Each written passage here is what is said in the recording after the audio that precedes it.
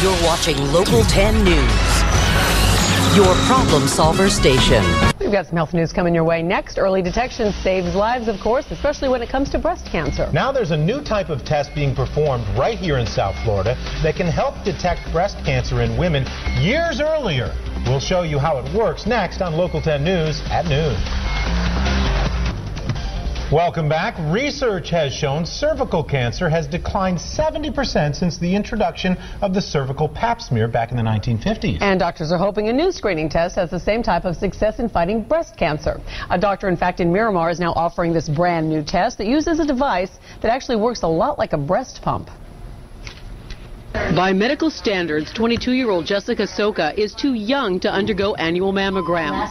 Yet with a family history of breast cancer, she decided to try the new Halo breast pap test to see if she is at a higher risk for breast cancer. This will fill up with warm water. We'll place it on your breast. Since breast cancer typically begins in the ductal system, OBGYN Jose Rivas says this device is used to gather breast fluid for analysis. The goal here is to actually find patients that have what are called precancerous cells, not cancer, but precancerous cells. The test could potentially identify precancerous cells up to 8 years earlier than a lesion might be found on a mammogram.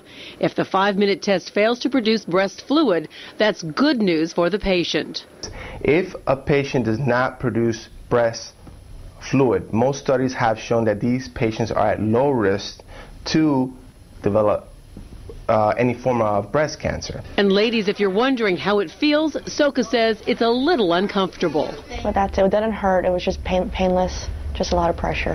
The Halo breast pap test is recommended for women ages 25 to 55. It's currently not covered by insurance and will cost you between $100 and $150. Soka says it's worth the peace of mind and the convenience.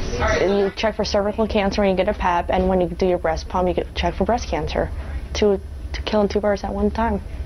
The Halo breast pap test does not replace monthly self-breast exams, annual breast exams by your gynecologist, or annual mammograms after the age of 40. The test is used to provide more information to identify those patients who are going to be at a high risk.